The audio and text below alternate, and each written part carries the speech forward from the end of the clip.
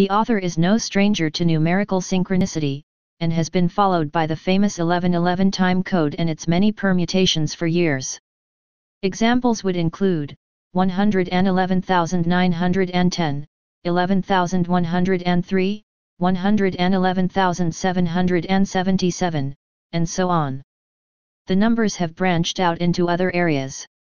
For example, 3,333 hits, or 2,222 likes, appearing on YouTube videos, or 444 pounds and 4 pence appearing on a financial document.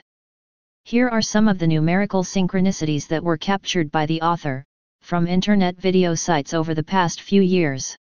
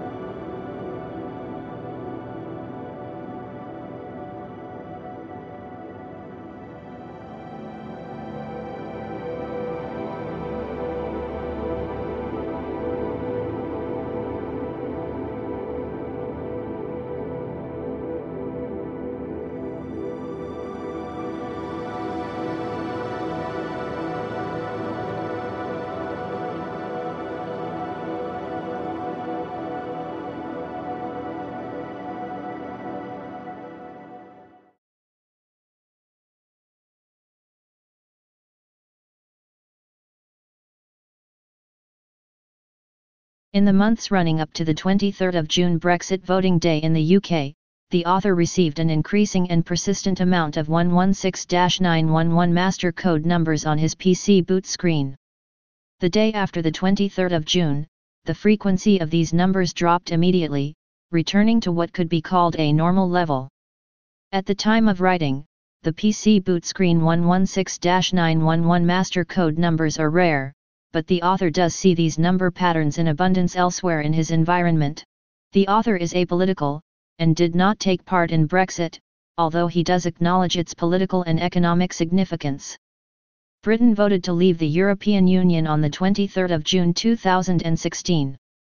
The author speculates that links between Brexit and the 116-911 master code, hints that the leave result could have been an act of salvation, or represent the aversion of a catastrophe.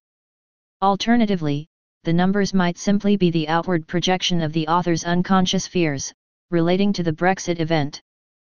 The 116-911 master code continues to haunt the author, but not from his PC boot screen. The next video shows what happened when he hit the pause button on his computer, halfway through watching the net, after he decided to break for a cup of tea.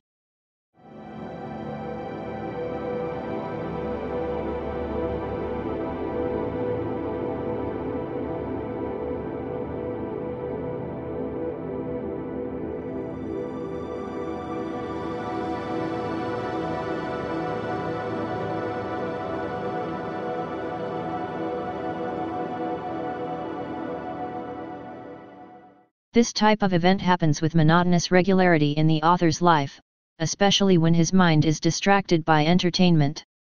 The codes are almost always based around a minimum of 2 number ones, with at least a 3 or a 6 somewhere in the mix. Prior to 2016, the codes were predominantly of the 3 variant. The video you are now watching was not staged for this presentation. The author simply paused the video to break for a cup of tea, and noticed the 11131 code.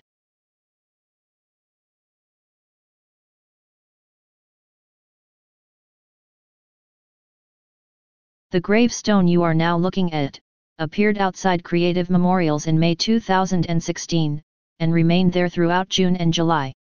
The stone shows the 90-year gap between the Titanic disaster's origin in 1911, and the World Trade Center disaster in 2001.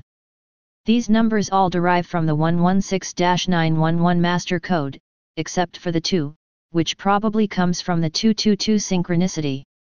The name on the stone is George King, which reversed is King George. Dashwood lived during the reign of King George II, and King George III. There are royal symbols on either side of the name, including a castle with 3 towers. Here's another stone photographed shortly after its arrival, on the 12th of July 2016. The 16th of January 1991, translates to 16-1-1991, or 16119991. The 2nd of April 1922, translates to 2-4-1922, or 241922. Thus, the 116-911 master code appears exclusively on the date of death, and the 222 synchronicity appears on the date of birth, with a spare 19 and a 4 added into the mix. The appearance of these synchronicities together suggests that the stone contains a highly significant and important message. But what is that message? For Horus, read Horus, the Egyptian deity, whose parents were Isis and Osiris. It is believed that the Christian belief system was based on the Egyptian belief system, and that Jesus is Horus under a different name. The father of Jesus, Joseph, was a tekton. The word tekton translates to either carpenter, stonemason, or builder. In Western Christianity, Joseph is considered a carpenter who made a living working with wood. At the age of 12, Jesus would have learned his father's trade, and become a carpenter. The name, Horus, a carpenter, translates to Jesus, a carpenter, or just Jesus the carpenter. Outwardly, the message refers to the Christianized versions of the concepts of kingship, leadership, and salvation. The concept of the father, patriarchy, and paternity are here as well. Again, these are concepts used in Christianity. Has Jesus, the Lord of Lords and the King of Kings, just saved humanity, in a kind of reverse 9/11 event in the summer of 2016? Whatever the message is, it's a significant one, and could contain elements of a conspiratorial act. Perhaps we are being told that Christianity is itself an act of conspiracy. Could the stone be telling us 2 different messages simultaneously? The author can only guess at what the talking tombstones of creative memorials are really saying. The following photograph was taken on the 26th of October 2016, and once again appeared outside creative memorials. All the numbers on the stone derive from the 116-911 master code, with the 22 thrown in. This time we can see a 666 number cluster to the left, and its inversion, a 999 number cluster to the right. In Christian end times mythology, John of Patmos describes the first beast of Revelation as a leopard-like creature that rises up out of the sea, and is associated with the number 666. The number 666 is supposed to represent man. The researcher, Mark Passio, claims that the word Bil originates from the word Baal, and that Baal was an ancient solar deity. The viewer may be surprised to learn that the researcher and author, John Lamb Lash, considers the beast of Revelation to be the pagan earth goddess Sophia. Either way, the name Bil Pular, in association with the number 666, could allude to some form of deity emerging from a body of water, in an end times scenario. All 3 stones you have just seen have 2 things in common. They all show numerology derived from the 116-911 master code, and they all show lesser degrees of numerology derived from the 222 synchronicity. These 2 synchronistic factors indicate that the messages contained in their inscriptions are relevant to this investigation. But where do these messages come from?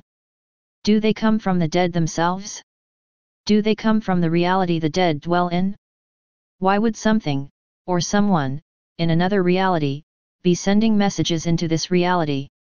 Are these messages directed specifically at the author, or are they for other people who have the eyes to see? Is this some kind of an emergency spirit messaging service for the observant few? Perhaps the veil between the world of the living, and the world of the dead, is thin enough at creative memorials, for messages to get through all year round, and not just at Halloween.